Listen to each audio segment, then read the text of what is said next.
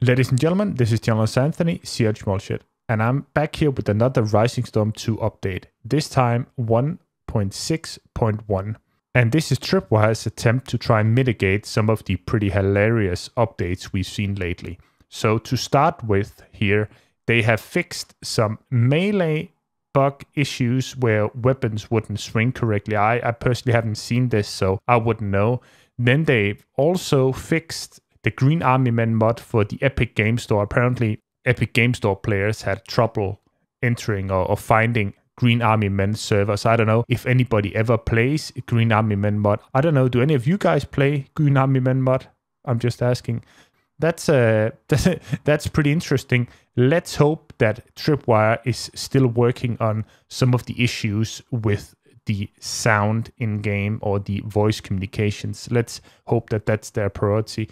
Not to say that we're not happy for this update, but so also they balance some of the map, and especially our new map Juviet, where they have actually made it so that the rifleman roles are now available. Otherwise, before it was just a scout and all that stuff and pointman. So that's yeah, that was interesting.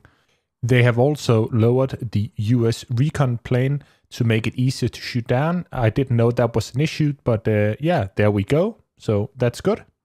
Then they have also fixed overtime on Objective H. I didn't know that was an issue, but yeah, there we go. Good thing it's fixed. Then we move on to Khe-Sanh, where it apparently also was an issue with the US Rifleman class not being available. And it looks like they have fixed that as well, and that's a good thing.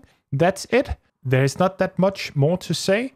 I would really like to know what you guys think. Is this an improvement? Is this Tripwire showing that they actually still care about the game, or are they just trying to work it up into a playable state for the Epic Game Store people, and then they're just gonna dump it?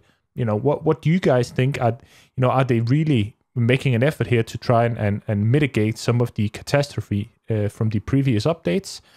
I would sure like to know what you guys think. Personally, for me, the most important thing for Tripwire were to fix the voice communication issues. That is just number one.